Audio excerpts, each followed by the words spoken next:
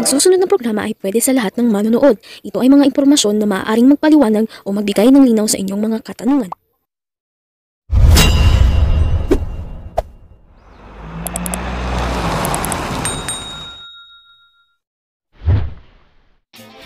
Episode 5, Roman Architecture from 2nd century to 4th century AD, Part 2. Different types of vaults developed by the Romans.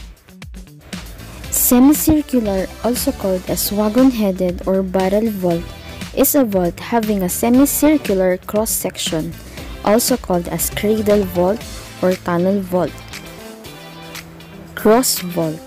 It is a compound vault formed by the perpendicular intersection of two vaults, forming arcaded diagonal arrises called groins.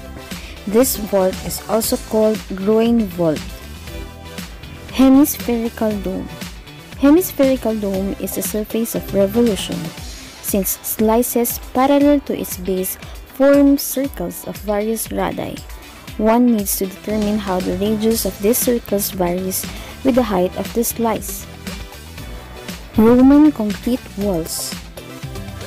Opus Quadratum is made up of rectangular blocks of stone with or without mortar joints, but frequently secured with dowels and cramps. Opus Incertum. It is made up of small stones laid in a loose pattern, roughly assembling the polygonal work. Opus Reticulatum. Fine joints were diagonal lines like the mesh of the net. Opus Testaceum. Triangular bricks in plan specially made for facing the walls.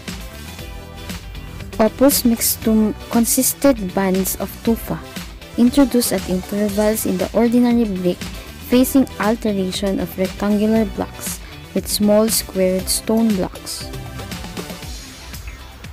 Column capitals developed. 1. Composite Capital. This is the combination of Ionic and Corinthian. Number 2. Tuscan Capital, which is the counterpart of Doric Capital.